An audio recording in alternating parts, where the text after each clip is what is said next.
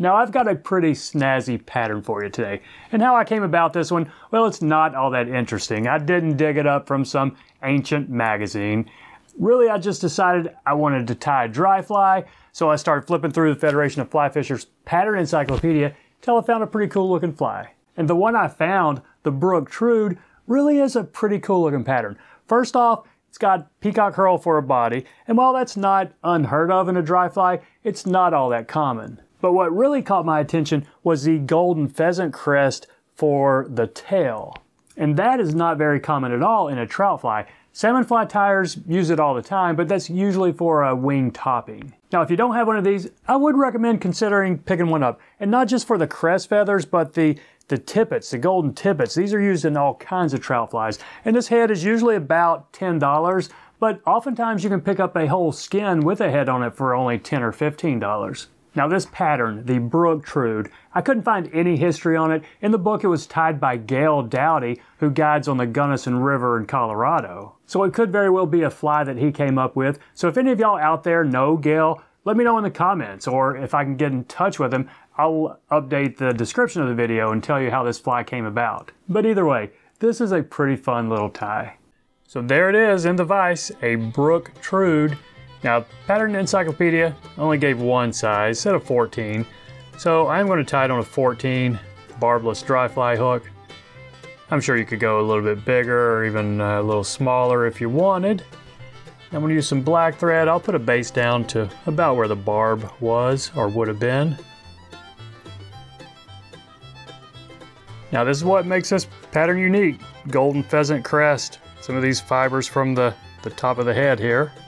And if you're not used to tying with these, they can be a little tricky. So I got a small one here, and I'm going to catch it in on the bottom, trying to keep that downward slant. So it might take me a couple of tries of positioning it, taking it up, and trying it again.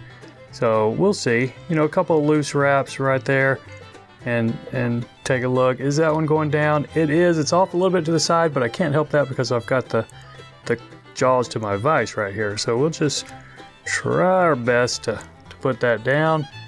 Take our thread about midway and let's catch in some wire. Now from what I gather, this is just to give the peacock herl some strength, to toughen it up a little bit. So I'm going to go with an extra small. I'm going to catch this in back to the tail.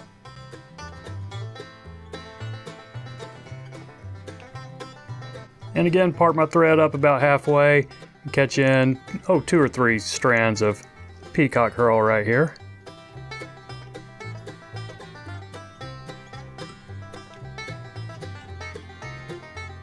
Now I'm going to leave my thread about halfway. I'm not going to twist these together, maybe just try to keep them together a little bit, but with my thread halfway, that should keep them from spreading out. So go ahead and wrap it up. Leave about the first third of the hook bare.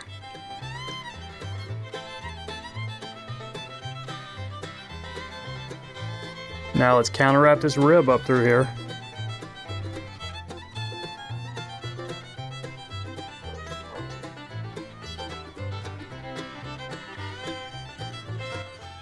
Now a couple extra wraps, make sure that's secure. Now we're going to take a small to medium-sized tuft of white calftail. You know, big enough that we'll give it a significant wing, but small enough that we can stack it.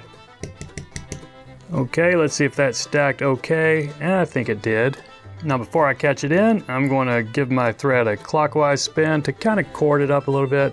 Let's pick our length right here, about a body length. I think that's going to work.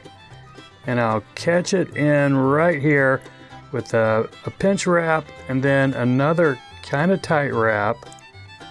Okay, I like that length right there, but if we're not careful, it's going to start spinning around the hook on us. So what I will do, as I do with a lot of hair wings, whether streamers or dry fly, I'm going to put one wrap under it, but not under the hook, over the top right here, and then back under it again.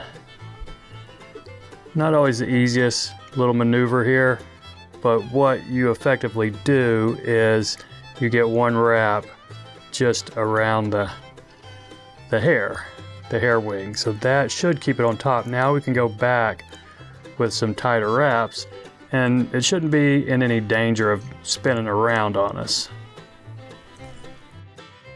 So let's cut this off up front as close as you can get it, maybe at a little bit of a taper. Now we'll spend a few wraps just trying to smooth this area out right here. We don't want a big drop down because that'll make it harder to wrap this hackle. Now the recipe in the book says a Coachman brown and mix it in with a grizzly dyed orange. So raise your hand if you have a grizzly dyed orange. I can't think of anybody that would really have that, and maybe a few of you do.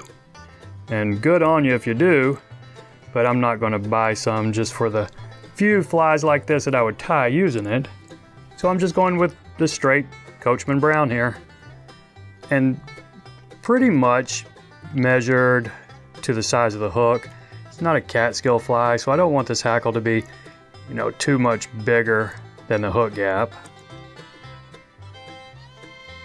But if you got that underbody smooth enough, it should help you wrap this hackle. And I want it to be pretty heavily hackled. The one I had in the vise at the beginning, I don't think it had enough. So I'm going to try to get a couple extra wraps on this one right here. Maybe, you know, 6 or 7 even.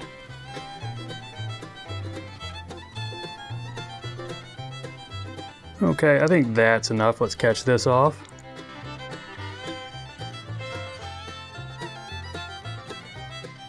And I think we left enough room here for a whip finish. Let's try to whip this without trapping any more of these fibers going forward. I'm going to get one, I can tell.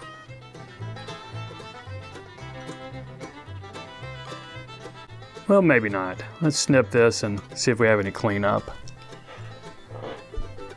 I'm thinking we're okay. I'm not going to clean this thing up any. I'm just going to put a drop of head cement on it and call this guy done. So there you go, Brook Trude from the Federation of Fly Fishers Pattern Encyclopedia.